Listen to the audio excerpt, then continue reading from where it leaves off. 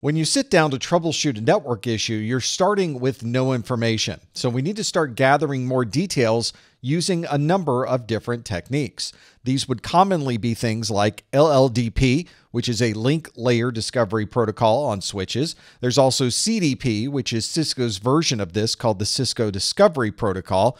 You might also use scanners that are able to perform ping scans or port scans of the network to identify devices that may be up and running. There may also be commercial network scanners in place, or you might use simple network management protocol. Some organizations will run these types of scans every night on their network to gain an understanding of exactly what devices may be installed. Or this may be a scan that we simply do anytime we're trying to do some troubleshooting, and it's not something that commonly runs every day. But if you do have a daily cycle of scans and information gathering, and you can perform reports on that information, you may be able to build an interesting view of exactly what type of traffic is on your network and what devices may be sending that traffic. We often refer to traffic analysis as a detailed frame-by-frame or packet-by-packet description of exactly the traffic that's flowing across the network. Often this is summarized into simplified views so that you don't have to sift through hundreds or even thousands of lines of frames just to understand what type of traffic went across the network. For example, if you were looking at a detailed firewall log, you would be able to see exactly how much traffic was sent across the network at which time frames. You would know which IP was the source of that traffic flow and what IP address was the destination. And you might also be able to gather additional details such as the port number that was used, the application in use, or exactly how many bytes were transferred between those two devices.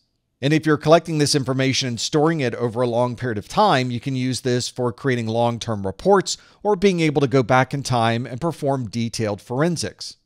Here's a view of this firewall log. You can see there are a number of different columns of information that are collected. One is the timestamp of the traffic flow. You can see in this view, it starts at 7:49 and 38 seconds and goes down to 7:44 and 57 seconds. There's quite a number of traffic flows that have occurred on that network during that time frame.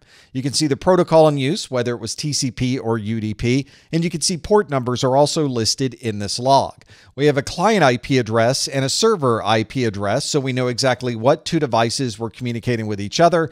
And if we have a DNS server, we may be able to take those IP addresses and convert them into host names. In this example, the host name is the same as the client IP address. This provides us with a wealth of information for every single flow of traffic going across the network. So if you were ever wondering if someone was able to see exactly what you were sending across the network, there may be ways to gather a great deal of that information using these firewall logs. If we're troubleshooting a problem, we may be interested in overall performance from that device. This might include network utilization statistics or an overview of any errors that may have occurred on that device.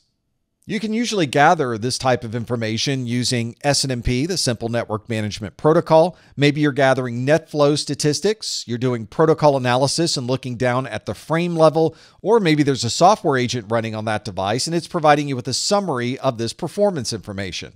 Based on these statistics, we can begin to understand if our network is highly utilized, if we're seeing a large number of errors, and try to get an idea of where the problems may be occurring with that device. Sometimes the statistic that is most important is a device up or is a device down? We can find this information by looking at our availability monitoring. This provides us with green for up and red for down, and we can instantly see where a device may be active or where it may no longer be on the network. This could also be rolled into a set of alarms and alerts, so we can constantly monitor these devices, and if any one of them happens to turn red, we can instantly start sending email messages, opening up help desk tickets, and sending alarms and alerts to the people that can solve this problem. The view that we have here is a real-time view of the devices and whether they are up or whether they're down. But we could also collect this information over time, allowing us to build a report that shows overall performance and availability over an extended period. This is obviously a very simple metric. The device is either active or the device is not active. If you need additional details about the performance of the device, you may have to drill down deeper and gather net flow statistics or information via SNMP. All of the devices on our network have configuration files. These may be files that we can easily see and list on the screen, or they may be stored in different places on the switch, the router, or the firewall. Many of these devices also allow us to back up the configuration files and restore those configurations if we need to update or make any changes to the device. These configuration files might also be specific to a particular version that's running on that device. So if we have an older configuration file and a newer version of software running on that switch or router, we may not be able to load that older configuration file back onto that device. In those situations, we may need to downgrade that device back to that previous version just so we can now install that older configuration file back on that switch or that router. This means we not only need to collect our configuration files and store those for future reference, but we also need to keep our firmware or previous software versions just in case we need to go back to that previous config. If we have multiples of these devices, we can also compare and contrast the changes between those configuration files on all of those different devices. For example, you might have 10 identical web servers, and each of those web servers should have a very similar configuration.